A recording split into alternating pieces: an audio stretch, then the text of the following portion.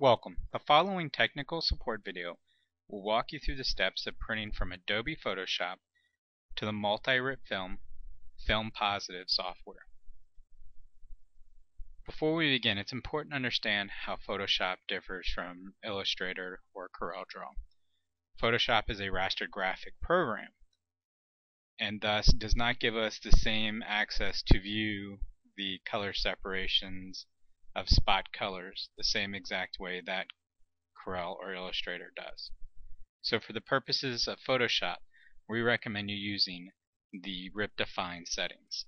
To look at the RIP Define settings, you'll want to open up the RIP interface. Click on the top Settings menu and go down to Print Settings. Here on the left side is where you'll highlight your printer and then come down and click Set Print Unique Settings. This is the window where you can set your default settings. There's another video that goes through the process of setting all of these.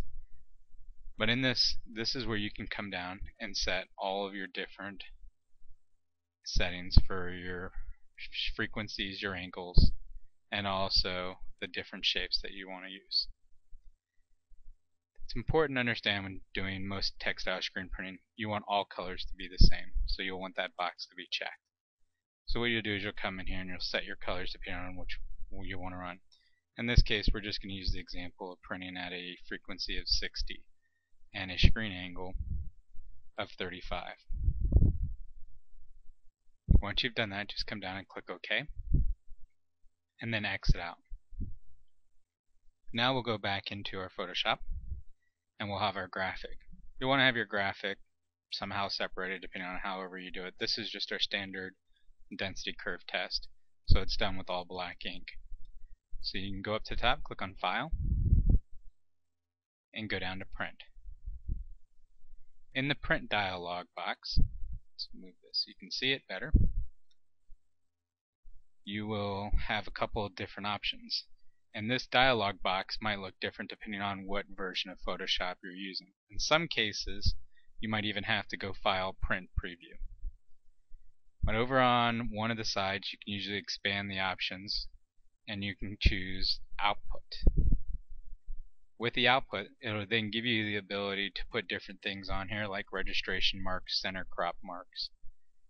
What we're going to look for is you're going to look for the screen button. Underneath the screen button, it'll ask if you want to use the printer default screen. You can go ahead and leave that checked. We're going to use the RIP Define. If you were doing a CMYK process, then what you could also do is you have a drop down box for your cyan, magenta, yellow, and black, which you could then set. So in this case, since we're going to go ahead and print using our RIP Define settings, you want to click on the Page Setup button and set up to make sure you have the right printer.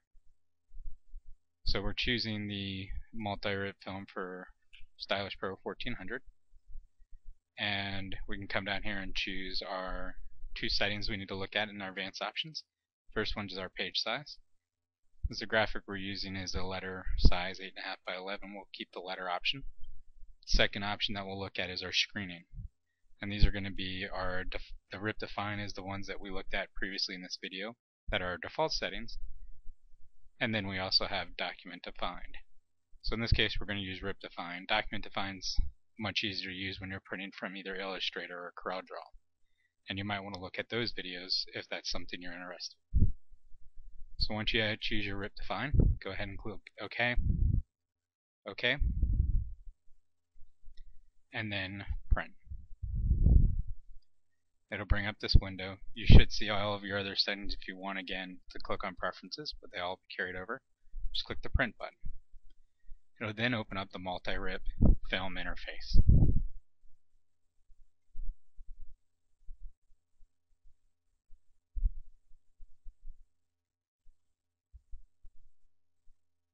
As you see, the graphic will begin the process. It'll start bringing up a preview. You can come to the Incoming Jobs tab and see the job being processed here. Once the job is finished, it'll come over to the Process Jobs tab. When it's in the Process Jobs tab, and then you can also have the Process Pages tabs.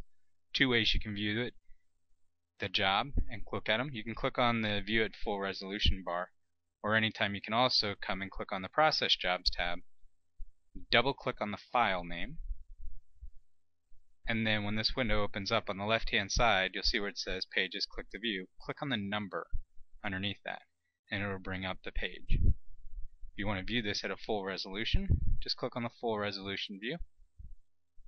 It'll bring up a window, and in this window it'll give you the ability down at the bottom if you want to zoom in, and you can just click the button as many times as you want to actually come in and look at the individual graphic that you wanted to look at, and you can scroll down and see the specific halftone dots.